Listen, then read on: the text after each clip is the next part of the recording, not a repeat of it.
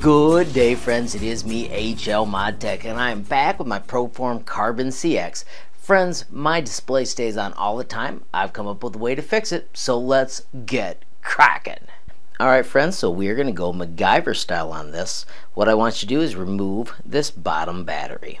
I find it easiest to do with a screwdriver. Just gently pop it out, and let's take it over and do a modification.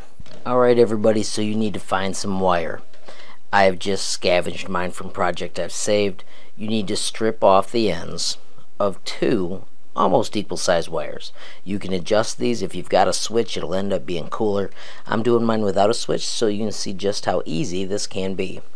We're going to put one wire right here. I'm going to make sure this end is stripped almost an inch, and I'm going to cut off some tape so that I'm ready to adhere this. Just using electrical tape. I like to cut mine so that it's nice and straight. You don't have to do this. I'm just going to. And friends, once again, on this end, I'm going to bend it over,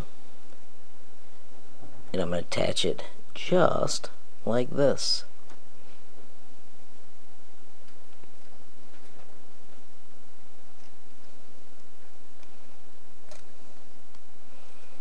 So I'm pressing it on firmly.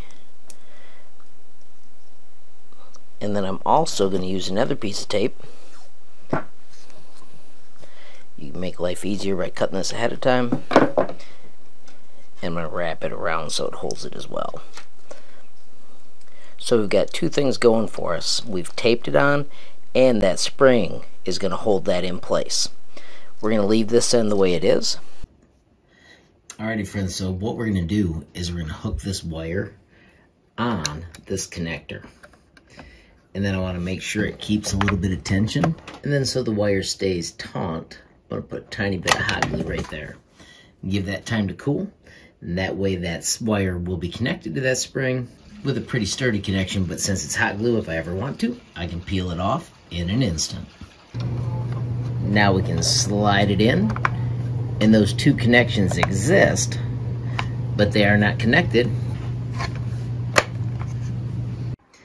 And of course, friends, there you can see I have got a silly alligator clip holding together. You could have an awesome switch there, but once they are clipped in, as you can see, it works like a champ. Disconnect them, and bam, it's off, saving your batteries. Alrighty friends, so there you have it. Pretty simple steps so that you can have a wire so your display can be on or off whenever you want to, instead of having it stay on like mine did all the time.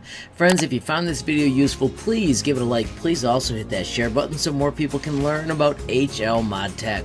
Of course, if you got a question, comment, or suggestion, add it down below. And if you haven't subscribed yet, what are you waiting for? Smash that subscribe button. And last but not least, hit that notification bell if you want to be the first to know when there's a brand new video from me, HLModTech. Thanks for watching. Have a great day.